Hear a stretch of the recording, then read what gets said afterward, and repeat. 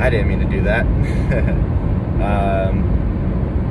I guess I'll make this a part 2 because part 1 was cut off by me hitting the wrong button. There's a page button that you can hit and it'll show you it'll bring you over to different things. So first we have the icon is a car with a fuel thing on it, like it has on your fuel gauge. You click that, it'll show you your speed, and then on the right side of the steering wheel there's a button that says OK, and it has 2 arrows next to it. So you click down or up, it'll take you to different ones. So I'll go up just to make it simple. Right now I'm at the speed and the drive mode.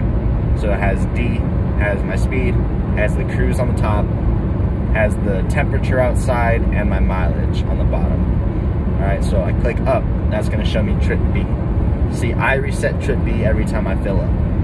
So as of right now, I've put 120.4 miles on this trip, 120.5 now, averaging 83 miles per hour, and I've driven for about an hour 27 on this tank. Trip A, I never reset trip A. Trip A has been going since I got the car, and I reset that as soon as I got the car, so I know how many miles I put on it. The mileage counter resets every 10,000 miles. So as of right now, I've done 15,469.3 miles on this car. I've averaged 31 miles per hour, and that's with city driving and highway driving. And my timer, almost at 100 hours. I have 96 hours and 59 minutes on this trip. So we'll see if that resets when it gets to 100 or if it stays and keeps adding on top of the 100. And I'll make sure to put an update in probably my 3rd video when it does click over. And then at the very top is my range, my average MPG. So right now my range is 447 miles on this tank remaining, and I'm averaging 34.1 MPG. But that's just because Utah has hills and I set my cruise control higher than I should probably, just because I want to get home sooner. Not home, but back to my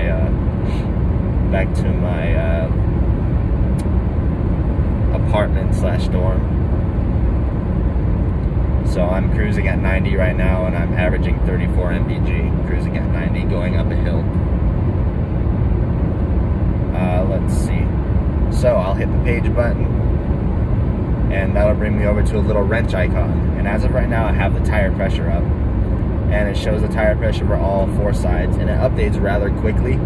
So the only gripe that I have about it is that you have to drive for you to be able to tell your tire pressure, which is alright. I don't have an issue with that. It'd just be nicer that I don't have to wait until my tires are spinning to be able to tell my tire pressure when I want to check it before I go on a trip, you know.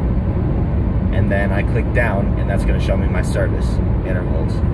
So right now I have my service interval set to 180 days or 3,500 miles, and that's how I kept this car going. I actually already have it posted up on Facebook Marketplace. You can find me in Orem, Utah, near Wolverine Crossing. If you see this video and you're interested in buying a 2017 Optima, that only has, by the time I get to Utah, and probably by the time this car sells, we'll have close to 47,000 miles on it, hopefully. But my next service interval is in 755 miles or 135 days. We'll definitely hit the mileage before I hit the days. And every oil change, I always go with Valvoline for this car. In my Audi, I use Castrol because that's what Audi recommends for it. And in my Jeep, I use Mobil 1 because Mobil 1's a good oil for old cars. It has a lot of additives, and I love to keep it that way. So that's that section of it. I'm going to click back to my tire pressure, and I'm going to hit the page button yet again. And now that has the user settings. And anytime I use these settings, I have to be parked to adjust them. But the user settings that it allows you to look at, like the options you have, is the door, lights, sound, convenience, service interval, and other features. I'll play around with these when I do my video 3 for the update on the car. But yeah, those are the options that you have. I'm gonna hit page, get back to my mileage and my range, and then yeah, that's pretty much it for that. In the center dash, we have the radio button, the radio and media share button. So you click left for radio, you click right for media. Then there's the phone button underneath that, and then there's Seek Track. I don't really use these that often. The only button that really has any like wear on it for me using it is the media button, because anytime I get in this car, I'm always clicking over to either Bluetooth, or if I'm feeling frisky, I'll plug my cord into the USB slot, just so I don't have to wait for the Bluetooth to fully connect. And then of course we have the volume knob, the volume and power knob. Press that to mute, twist it right for up, left for down, or you can just use the volume controls on the steering wheel to mute or up and down the volume.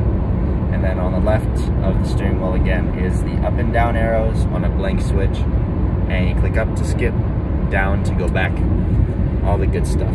The next buttons that we have on the car is obviously the center screen, that is the touch screen, so you can control it with touch. And then we have the scan and setup buttons that share. Scan obviously is for when you're using the FM or AM radio, and it scans for the next frequency that's actually using stuff. Let's try it. Oh, damn, that's a semi. Okay, I'm gonna slow down and get back to the fast lane. And we're officially going under the speed limit because people don't know how to drive. If I'm being honest, Utah drivers are way worse than Colorado drivers, to be fair. Let's see. So scan, then setup. Setup is, I never use setup because I never really set a whole lot of stuff up on this car. Then we have the clock, which will just show me the clock. I know what time it is. I have my clock set to 5, and you can adjust clock on that. I have mine set to 5 minutes ahead of time. So my clock shows 8:25, and as of right now, it's 8:20, clicking over to 8:21. Then there's the cat folder thing that I don't know what that is. I don't touch that. Haven't really dove into that feature. Don't plan on diving in. Oh, Jesus, come on. There we go. Don't plan on diving into that feature because I'm hoping that this car is sold so I can pay for tuition and so I can get a car that's more fitting to the car scene. And then center, we have, of course, our 2 center vents for the driver and passenger, the scrolls to stop or open up the airflow, and then the hazard button in the center. And down here in the cluster, in like the button cluster for the climate controls, we have the fan speed that goes from 0 to 4, and it's a nice little knob. I always have it set on either 0 or 1, either maxed out AC or maxed out heat, just because depending on the time of year it is. And then we have just the head and feet, just the feet and windshields. Then we have just the windshield. Then we have the rear defroster, the AC, and the circulate button. And right above the climate controls is this nice little screen that shows passenger airbag and shows passenger seatbelt stuff. All right, on the left side here, next to the driver, we have a couple blank panels, and that comes with, of course, the upgraded models like the EX, the S, and the SX trims. Then we have, of course, the light controls that dims or brightens up your displays. Let's see, gotta slow down again because slow traffic. Then we have the gas button, the rear trunk button, and the traction control button. Interesting, traction control button. If you want to adjust, you can turn off your traction and stability control with that same button. The only thing is you have to hold the button for like 5 or 6 seconds. I forget the exact amount. You might as well try it. 1, 2, 3, 4. About 3.5, 4 seconds to turn off stability control along with traction control. And I'm gonna turn that back on just because I'm cruising, don't need it off. So there's that. And then we move down to where the shifter and everything sits. So there's a slide panel that covers up your 12 volts and your USB, your aux. You have 2 12-volt inputs. So you could have 2 car chargers. You could have I don't have mine with me, but usually I do have my my radar detector